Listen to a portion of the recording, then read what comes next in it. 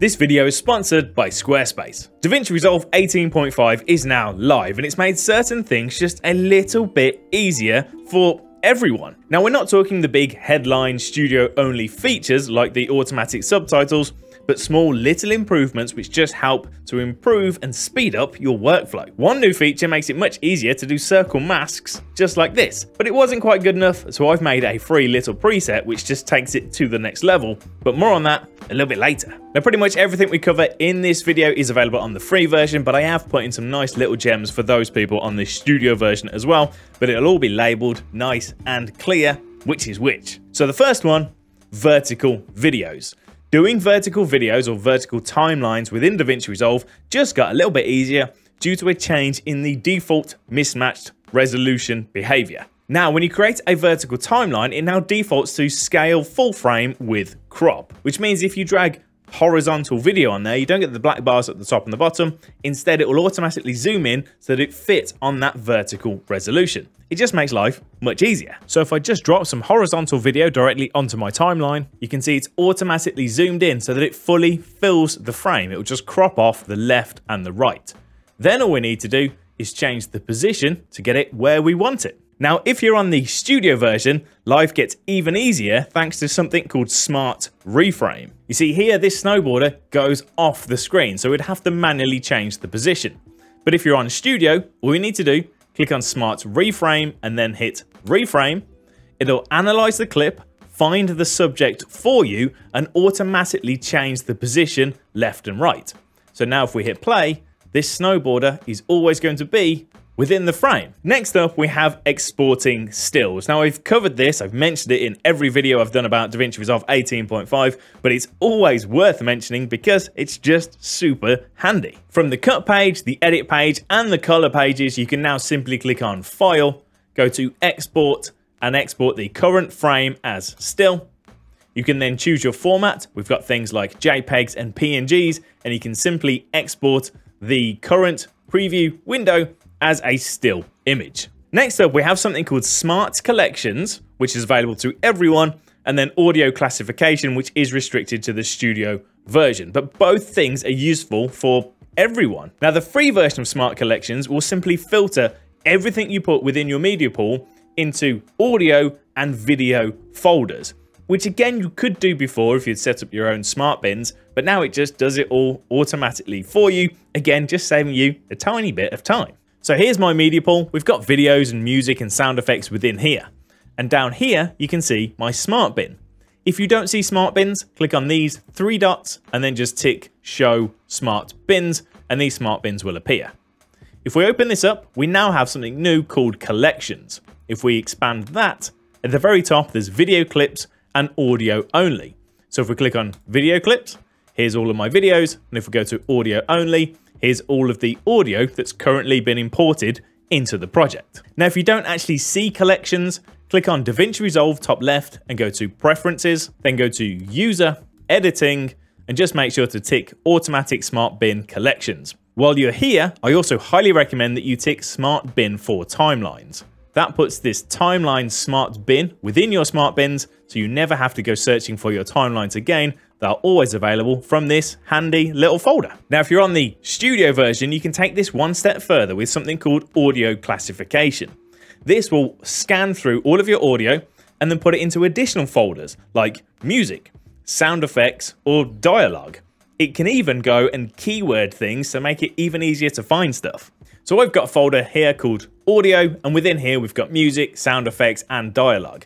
I'm simply going to highlight everything, right click, audio classification, and then hit analyze. That's going to analyze all of those clips. And then within the collections, we now have dialogue, and any audio which is purely dialogue will be in there. I have music for all my music. I've got effects, and then we've got silence. So it's automatically filtered it through. If we come down to subcategories, we've got things like animals, cheering, clicking, crowd, dialogue, dog effects, explosions. So if we go to effects, here's all my sound effects. If we go to cheering, here's the cheering.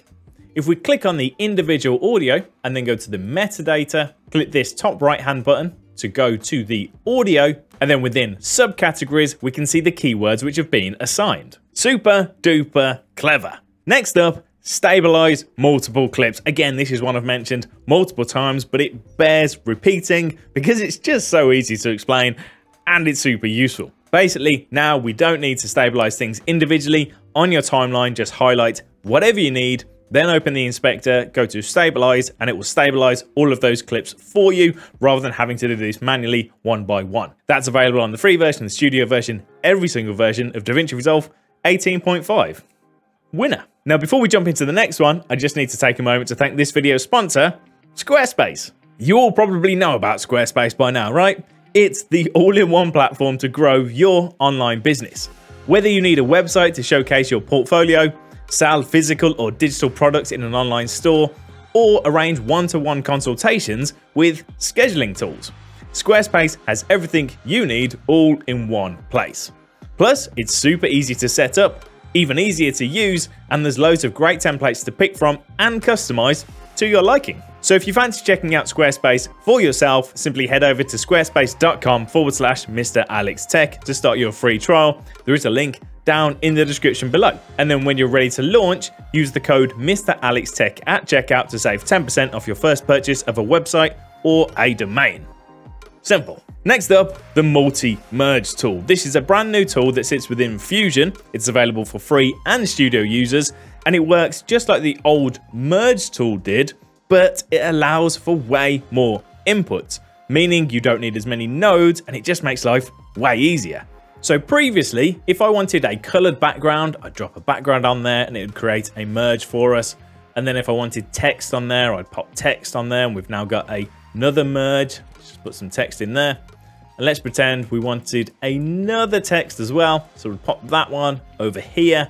And now we've got a third merge tool. And there we go. Now that can get confusing really quite quickly. Let's delete all of these. Instead, now with the Multimerge tool, let's click on Media in one. We're going to hit Control and Space to open up our Select tool. We'll search for Multi and click Add. We have this single Multimerge node. So now let's drag my background on. We'll grab my text on and my other text on, and we can just do it all within one single node. So let's say we also wanted another background. So let's grab this one. We'll make it red. We're going to do a circle mask, and we'll drag this one in there like so. So now we've got 4 different things going to this Multimerge. If we give it a click within the inspector, you can see all of your individual layers, and we can toggle them off really quickly and easily, and we can reorder them. So at the moment, my red circle is on top. If I click and drag, I can move this underneath the text like so. We can turn off the background layer, and we can just mess with them within this layer list, which makes life really easy. We can also then click on any of the individual layers and change the position, the size, the angle, and do all this sort of fun stuff. There's also a mask input. So if we wanted to contain all of that merge within a square, we can do. Simple. Now you're probably going to be doing this a lot. So what I recommend is to add the Multimerge to your quick access bar in the middle. If you simply right click anywhere within the quick access bar, go to Customize and then Create Toolbar. I'm just going to call this Alex and then click OK. Then I'm going to grab my Multimerge, which I've already added. I'm just going to bring it over to here, and then we can choose where we want it to go. So I've just got my mouse held. That's my merge. So I'm going to put it next to merge. We now have this new one, which is our Multimerge.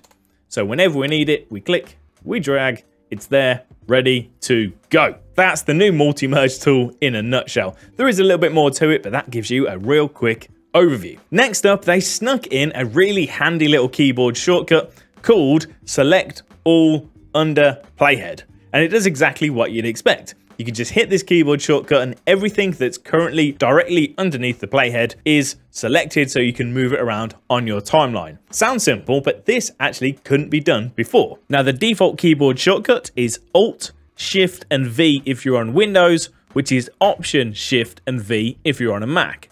But of course you can change it if you want to, so let me show you how. So from the edit page, I'm just going to go to Davinci Resolve and then keyboard customization, and this keyboard customization window will appear.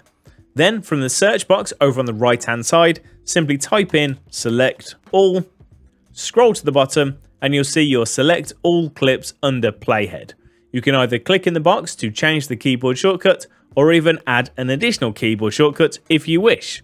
Then simply hit save. While we're here, I've got another real quick keyboard shortcut which I recommend everyone learns, and that's Alt and Y. That will select everything under the playhead and everything after the playhead. It's super useful for just creating gaps on your timeline. So that's Alt or Option if you're on a Mac, Y, and job done. Next up, they've changed the default behavior of the Retime Curve. Now it goes to Retime Speed rather than Retime Frame, which makes doing slow motion or speeding things up, speed ramping, much easier. So if I right click on this clip, I go to Retime Curve, it will now default to this Retime Speed where it used to be Retime Frame.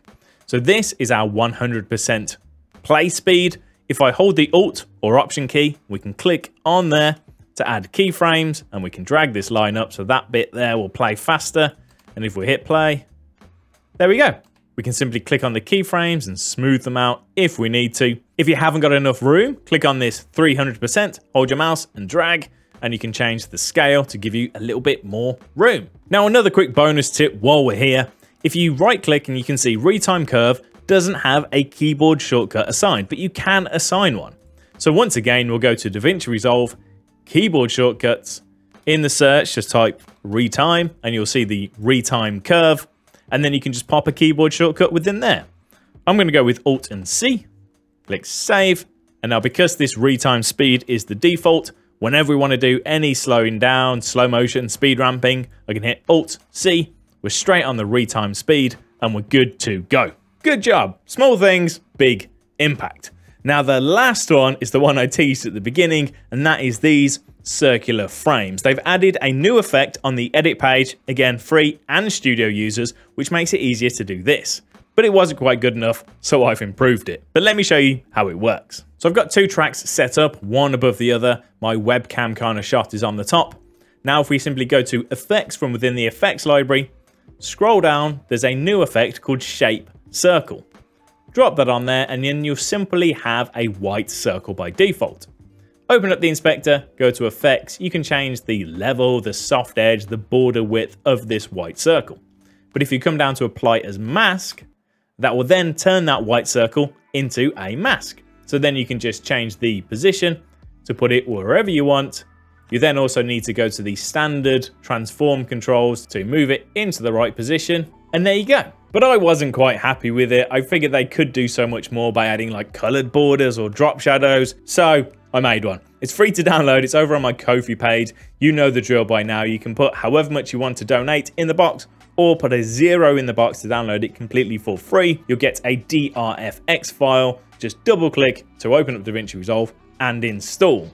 Once it is installed, it sits in the exact same place. So underneath the shape circle, once installed, you'll see Shape Circle version 2.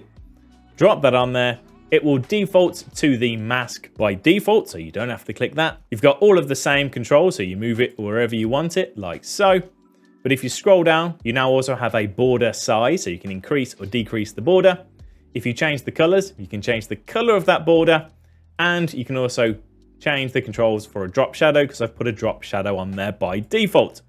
Scroll to the very top, there's 4 different versions. So there's a circle, there's a rectangle on number 2, number 3 is a square, and number 4 is a star. Now this is actually a simple polygon control, so underneath the preview window, click on the little drop down, go to the Fusion overlay, and you'll get these controls. You can actually move all of the points around, you can rotate, grab any of these points and move it, and make this shape whatever shape you want it to be.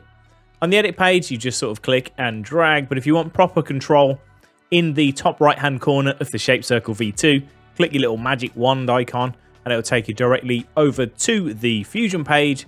And then within here, you've got all of the standard polygon controls within there. You can smooth things out, do whatever you want to do. You'd even keyframe it if you wanted to. Easy peasy. And that's it. Those are a bunch of things which just save a little bit of time doing small little things in Davinci Resolve 18.5. If you like this video, let me know. Like, comment, subscribe, all that fun stuff. Thanks for watching. Take it easy. I'll see you next time.